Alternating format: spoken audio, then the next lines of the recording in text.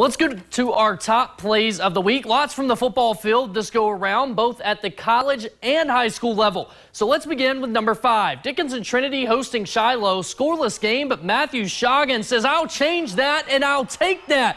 Reads the pass like a book and takes it 75 yards for the pick 6, but Trinity would fall at home. Number 4, Legacy Soccer taking on Century. Nathan Olheiser with the stretch punches it out.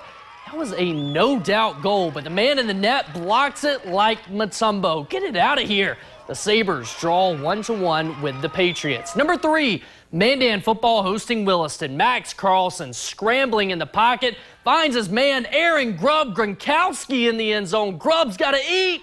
The big man goes up and over for 6. Man, those DBs had no chance. Mandan cruises to a 47-6 win. Number 2, UMary's home opener against Augustana, and the defense comes up big. 50-50 ball in the end zone, but Isaiah Pittman won't be challenged. Rips away the interception for the Marauders. It's a man's play, taking the ball away like that. Look at it in slow-mo.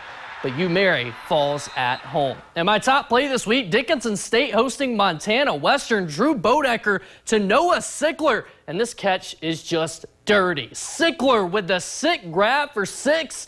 Just an absolutely unbelievable catch. He's from Dickinson, too. How cool is that? But the Blue Hawks fall in that one. Stickler coming away with our top play of the week. Some pretty good ones this week, got to say. Definitely.